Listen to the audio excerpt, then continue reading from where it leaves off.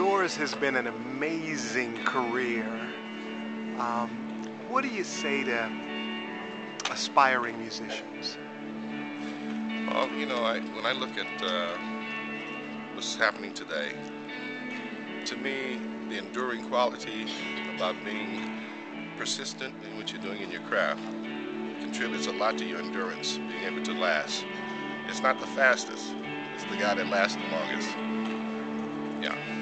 Still love what you do? I love it very much. Yeah. What do you think about the young talent that's coming up today? Well, it's a challenge for them, man. The schools do not promote the curriculum anymore, so it's up to the parents, the community, to really establish, a forum for young musicians to develop and cultivate their talents. Ronnie Laws, thank you, sir. My